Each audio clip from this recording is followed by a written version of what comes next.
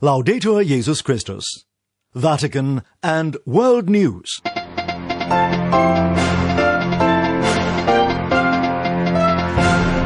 In the headlines this Friday, January 15th, tensions rise in the Middle East as Iran tests missiles over the Indian Ocean. US bishops once again are calling for a halt to federal executions, and the Personal Ordinariate of Our Lady of Walsingham celebrates the 10-year anniversary of its foundation. In the Vatican, I'm Francesca Merlo. Reports from Iran say the military has fired long-range ballistic missiles into the Indian Ocean. Nathan Morley reports. Iran, which has one of the biggest missile programs in the entire Middle East, is now expanding its arsenal even further. These latest missiles were fired during an exercise in the country's central desert region and follow the testing of surface-to-surface ballistic missiles and brand-new aerial drones. The war games come at a time of rising tensions with the United States in the final days of President Donald Trump's administration.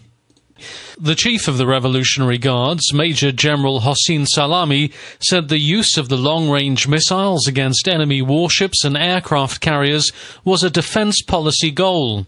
The missiles have a range of 1,800 kilometers and can now strike moving targets in the ocean. The Chief of Staff, General Mohammad Bagheri, insisted that Iran had no offensive intentions, but would now be able to respond to what he said would be any hostile or malicious act in the shortest possible time. There have been periodic confrontations between Iran's military and US forces in the Gulf for the past few years, when President Trump abandoned Iran's 2015 nuclear deal with world powers and then reinstated harsh sanctions against Tehran. President-elect Joe Biden has said the United States will rejoin the nuclear deal if Iran resumes strict compliance. The US Treasury on Friday announced new sanctions targeting Iran's shipping, aerospace and aviation industries. On Thursday, the second day of maritime drills by Iran's army, personnel spotted and captured on camera a foreign submarine which quickly left the scene after receiving warnings. The Iranians said the submarine appeared to be American.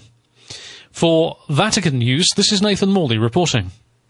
A cross-border rift is forming, with Mexico's president claiming that the United States fabricated evidence against a former Mexican Minister of Defense. James Blaze reports about the finger-pointing, which could cause serious bilateral cooperation issues in the war against drugs.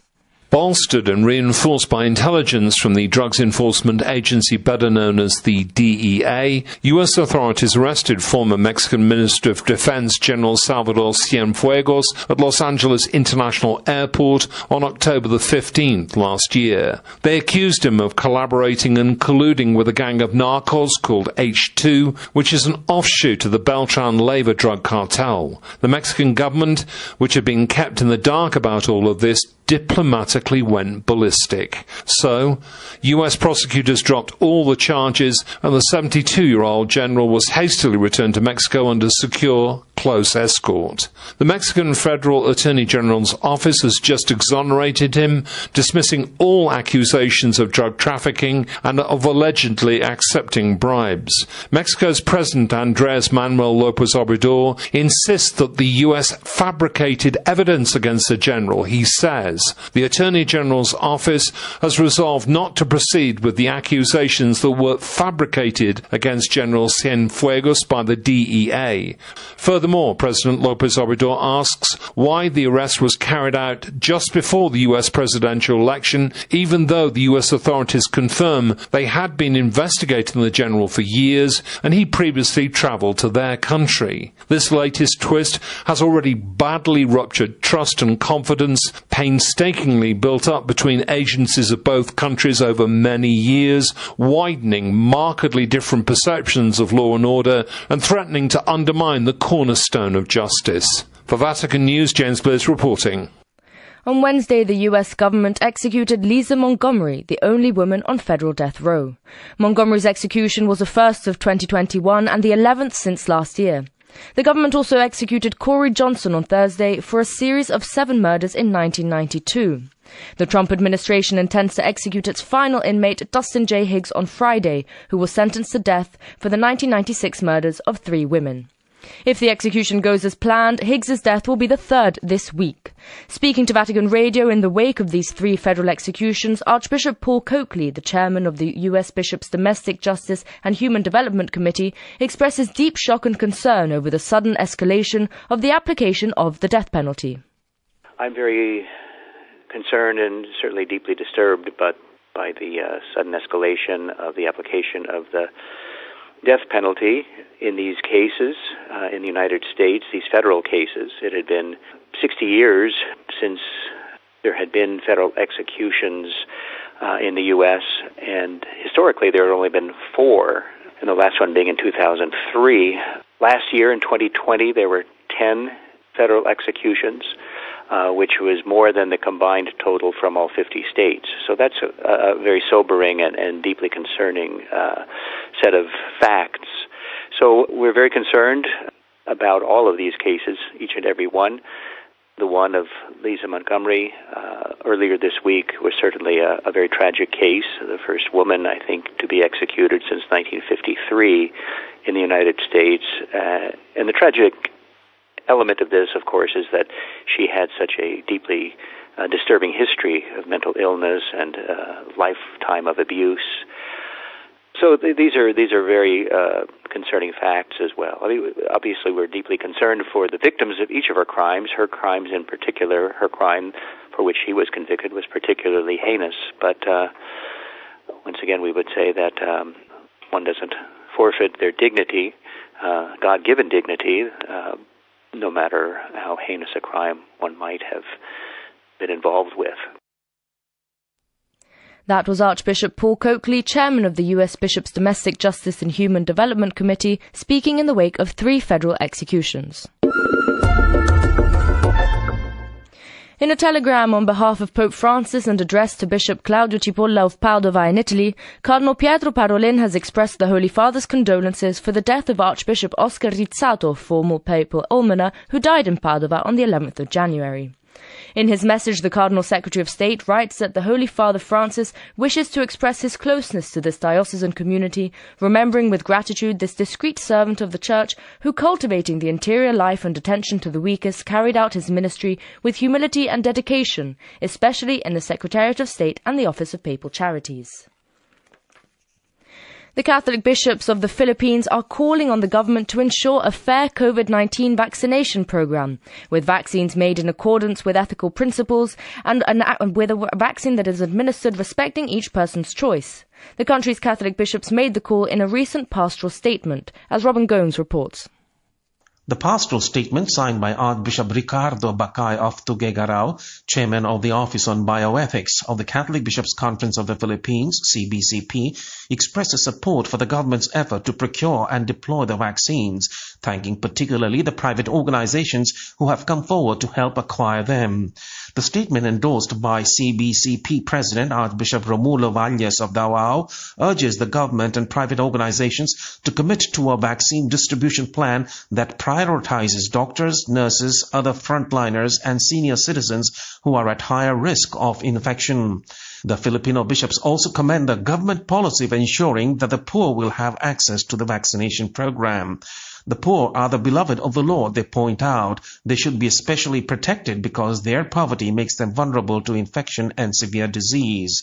The CBCP points out that the COVID-19 vaccines will only be able to end the pandemic in the country if enough Filipinos are vaccinated. Hence, they urge all to be immunized when the vaccines arrive in the Philippines. However, the Filipino bishops point out that each individual person should be left to decide to choose to be vaccinated or not according to his or her conscience, with full awareness of the obligation to protect oneself from being an instrument of contagion and the further spread of the virus. They also reiterate that deliberately procuring abortion, even if it is for the purpose of obtaining material for vaccines, is morally unacceptable. The CBCP had issued some guidelines in October saying that if there are several vaccines available, the government should prioritize those developed without the use of the morally controversial cell lines derived from the remains of an aborted child. Currently, the Philippines, which has the second highest number of infections and deaths in Southeast Asia after Indonesia, is negotiating the procurement of vaccines. I am Robin Gomes. And finally, on Saturday, the personal ordinariate of Our Lady of Walsingham celebrated its 10th anniversary with a solemn mass and the chanting of the Te Deum, the Church's hymn of praise and thanksgiving. Due to restrictions in place to halt the spread of COVID-19, the ceremony live-streamed over the internet with limited physical participation of the faithful. The ordinariate was established on the 15th of January 2011 as a direct result of Pope Benedict's apostolic constitution Anglicanorum Cetibus, the Church's response to the desire expressed by groups of Anglicans to be received into full communion with the Catholic Church. Pope Benedict wrote in the Constitution, "The successor of Peter, mandated by the Lord Jesus to guarantee the unity of the episcopate and to preside over and safeguard the universal communion of all churches, could not fail to make available the means necessary to bring this holy desire to realization." Our Lady of Walsingham was the first ordinariate to be established under the provisions of Anglicanorum Cetibus, and for the 10th anniversary, the first ordinary, Monsignor Keith Newton, spoke with Vatican News about the gifts the ordinariate brings to the Church. Well, I suppose it's a question that ought to be asked by others outside the ordinariate rather than those within. I mean, I would like to think that we are making a contribution. I mean, I think we are prophetic in pointing the rest of the Church to ecumenical possibilities. I mean, the ordinariate is the first time in the history of the Catholic Church that groups or an ecclesial body which was forged in the years of the Reformation in the West has been brought back, just a part of it, into the full communion of the Catholic Church, bringing with it some of its traditions. I mean, one of the things that they know is that we have our own missal, which was promulgated by Pope Francis. This uses, although it uses much from Catholic liturgy, it also uses elements of Anglican liturgy, which were part of the Anglican prayer book, particularly the collects, which are in very beautiful English. So we are often this, I think its significance is ecumenical, really.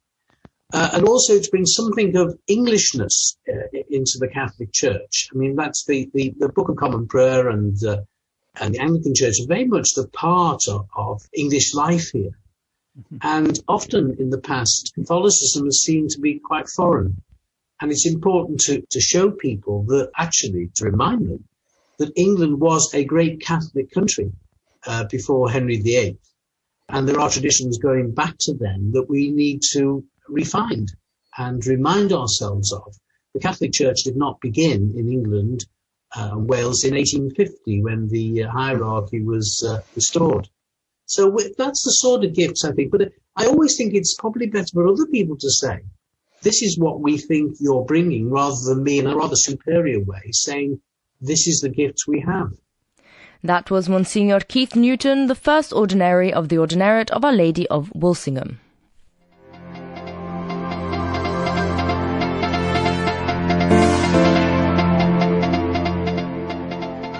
And that brings us to the end of this edition of Vatican and World News. For more on these and other stories, and to hear this broadcast as a podcast, please be sure to visit our web portal at www.vaticannews.va.